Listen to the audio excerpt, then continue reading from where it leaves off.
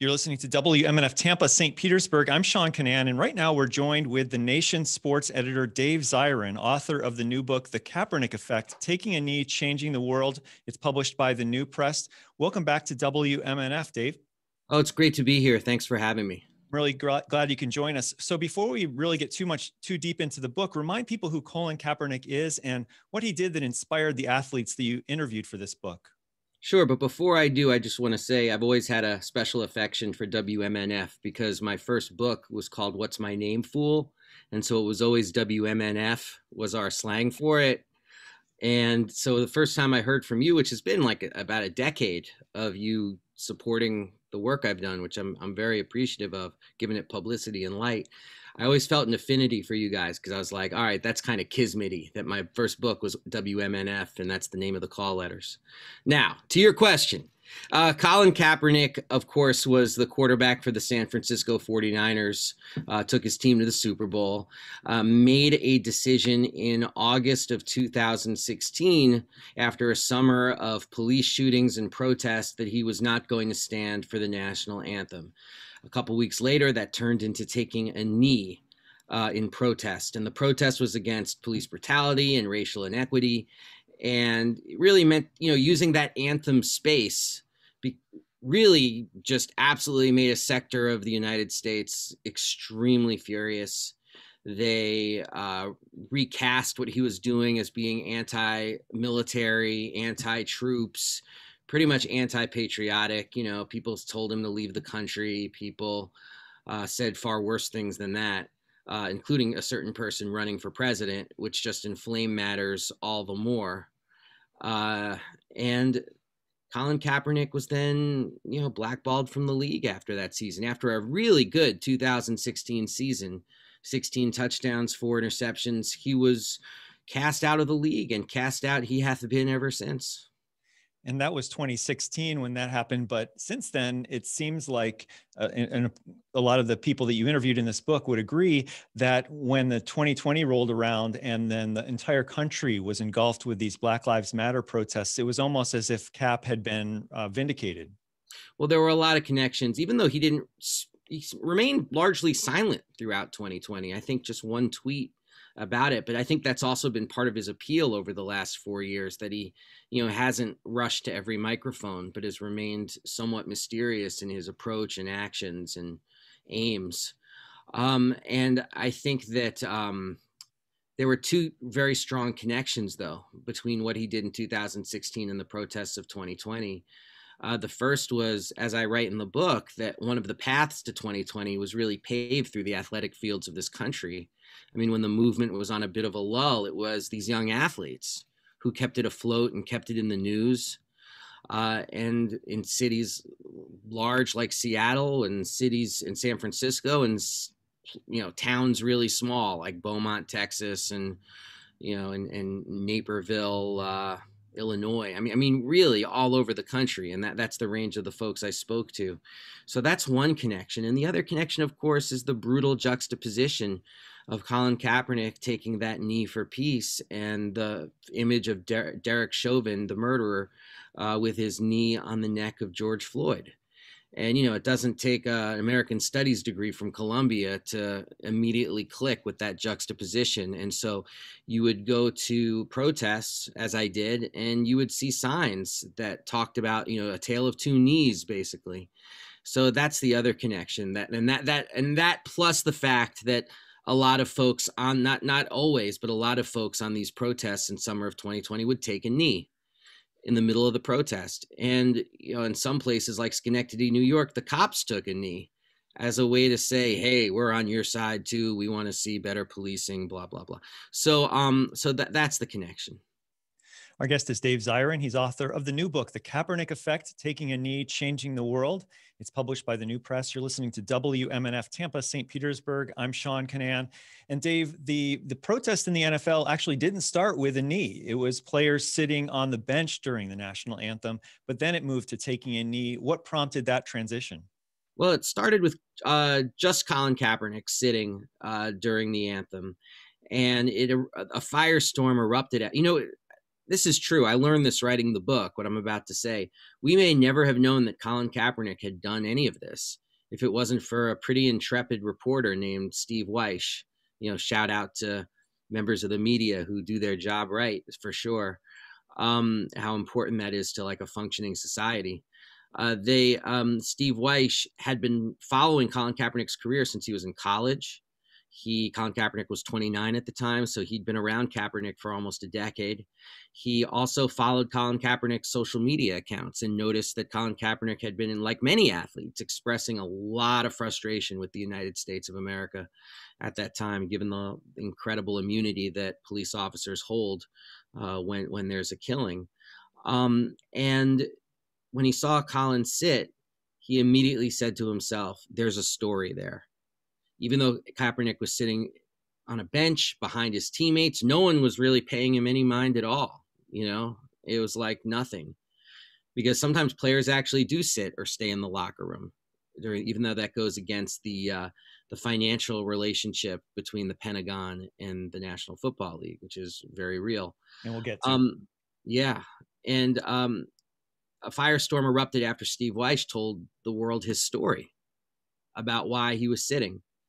And Colin immediately saw that this was being recast as being anti-armed forces when it was supposed to be about police violence. And so he spoke with a former Green Beret and a former NFL player by the name of Nate Boyer. And Nate Boyer kind of stepped into history right here in a very bizarre way, because he said, well, maybe if you took a knee during the anthem in front of your teammates, it would show dissent, but also show respect. And that'll calm everybody down a little bit. And, that assessment by Nate Boyer now looks somewhat tragicomic, because once Colin took that knee, he learned, first of all, the lesson that if people don't like your message, they're not going to care what trappings it's in. If he had said, I'm kneeling for the troops, it would have been very different. So it's not really about the knee, but it is also about the knee, because the posture itself became iconic immediately, much more iconic than a player sourly sitting on a bench behind his teammates, but proudly on one knee in front of his teammates. I mean, that changed things. That really did change the dynamics of the entire situation. We're speaking with the Nation's sports editor, Dave Zirin, author of the new book, The Kaepernick Effect, Taking a Knee, Changing the World, published by the New Press. This is 88.5 FM, WMNF Tampa, St. Petersburg. I'm Sean Kinane. Dave, you spoke to athletes at 3 different levels of sports who took a knee during the Star-Spangled Banner or showed some other form of protest. They were protesting systemic racism and police violence. You spoke to people in high school who had been in high school, college, and professional athletes at the time. And the very first athlete to take a knee after Kaepernick, as far as I can tell, was Rodney Axon Jr. He's a football player. He was a football player at Brunswick High School in Ohio, which was a predominantly white school. So what can you tell us about his story? Yeah, Rodney, I've been in contact with him since the book came out, and that's been the most gratifying part of this project, Sean, is speaking to folks who I interviewed now that the book's out, because, we really then talk about what it was like to be brave and make some history, when at the time, all you're really expressing is a degree of frustration at society. And for Rodney, he's playing football and he's around a lot of white teammates who threw around racial slurs all the time. And when he would complain about it, they would just sort of smile and say, but we're not talking about you. We're talking about this person on another team or that. And it was really, really hard on Rodney to be in that kind of atmosphere. And when you couple that with the fact that he, like Colin Kaepernick, was getting more and more upset at these viral videos that were coming out. Well, he's upset about the police killings, but the fact that these videos went viral, and then you have to re-traumatize yourself as you watch it over and over again. It was too much for him. And he, like just about every single person I interviewed, was really marked by the killing 4 years earlier of Trayvon Martin. And so all of this was going around in Rodney's head when he saw what Colin Kaepernick did, and it just clicked. And that's what I want to get across to people. That's so important. These folks who I interviewed, they didn't do it for Colin Kaepernick, or they didn't do it to copycat Colin Kaepernick. What Colin Kaepernick bequeathed was really a method by which one could protest if one was an athlete. So it's this question of method more than anything else, and like a lexicon, a language of protest, bringing that to the athletic field.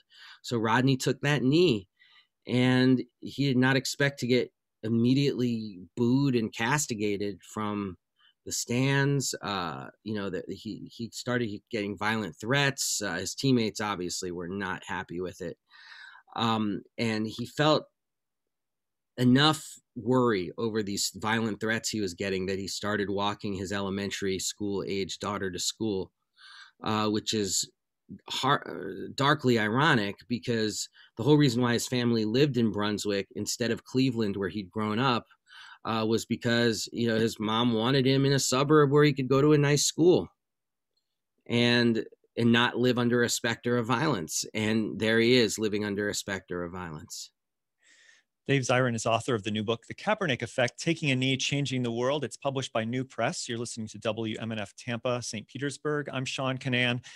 Dave, you mentioned the case of Trayvon Martin, who was killed in Sanford, Florida, and that's a common theme around many of the people that you interviewed. Maybe it was because of their ages, when their students were, that they say, many of them said that that's when they really became woke. That's when they started to become activists, is around the time they learned about Trayvon Martin. Yeah, I mean, the similarities that I felt when I spoke to these young folks, with the way they would talk about Trayvon Martin and the way that the young civil rights activists spoke about, oh my goodness, Emmett Till. I mean, the similarity is just so strong. I've seen that on Eyes on the Prize documentary, and I'd seen that with folks that I'd interviewed, some of the vets of the movement that I've interviewed over the years here in the DC area. And Emmett Till marked them. I mean, I would describe it as an all-American trauma, which took place then. And there was a similar all-American trauma for these young people when Trayvon Martin was killed. And that was a revelation for me. And what you said in your question, Sean, gets the point right on the head. Like, if they're 19, they're basically 10 years old when Trayvon Martin is killed. So you're just old enough to be following the news and knowing what's happening, and just young enough to not understand why the world has to be like this. So that really, really did mark them, and it animated them far more than the name Colin Kaepernick when I would speak to them about why they took a knee. A coach in Seattle had his players read the third verse of the Star-Spangled Banner. It's usually not sung as part of the national anthem. And you printed that verse in your book. It talks about hunting down and killing slaves. It says, "No refuge could save the hireling and slave from the terror of flight or the gloom of the grave. And the Star-Spangled Banner in triumph doth wave o'er the land of the free and the home of the brave." Why did you print that verse, and what did these student athletes and their coaches tell you that verse meant to them when it came to standing and saluting the flag during that national anthem? Well, first and foremost, in doing this book, I tried really hard to decenter my own voice and make sure that it was the people I was talking to were the stars of the book. And in that particular case, I stepped out of that to print the lyrics because the coach of the Garfield team, Joey Thomas, said that he handed that out to all his players. And so I wanted the reader to know what exactly it was he had handed out. And what it meant to them was that they, as anti-racist people, and I say it that way because the team was not at Garfield is a majority white team. I mean, with a large number of black players. So it's just a very multiracial squad, and it was an eye opener for them because most people don't know about that verse. And then it's like you think about how we sing that song, hats off, hand over heart, and we're basically pledging allegiance to a song that talks about killing escaped enslaved people as a virtue. And it affected them very strongly. And what it did in that locker room was that it won everybody to wanting to take a knee together. So it wasn't just a knee about police violence, although that was a part of it. And that's how it started in Seattle. But it was also about racial equity and about fighting and dismantling racism in the United States. A softball player at that same school said, "Some people don't like Kaepernick because in their times, people didn't like MLK or Malcolm X either, because they were helping people and they were starting a revolution. So that's almost de facto, it's going to be an unpopular opinion. Yeah. These are incredibly, I mean, the idea that someone could say that at her age, I mean, I don't want to tell you the kind of things I was saying at her age. So there's just a great deal of savviness, political savviness in these young people. I mean, you know, they say getting involved in politics as opposed to just study, but actual activist politics is like the best education. And I saw that in these young folks, especially because I interviewed most of them before the summer of 2020, but I went back and spoke to them after the demonstrations were in full bloom after the murder of George Floyd. And the education they had gotten in the months in between was staggering. I mean, the level of sophistication and how they understood their role in what was happening that summer was amazing. Our guest is Dave Zirin. He's author of the new book, The Kaepernick Effect, Taking a Knee, Changing the World. It's published by the New Press, and you're listening to WMNF Tampa, St. Petersburg, Clearwater. I'm Sean Kinane.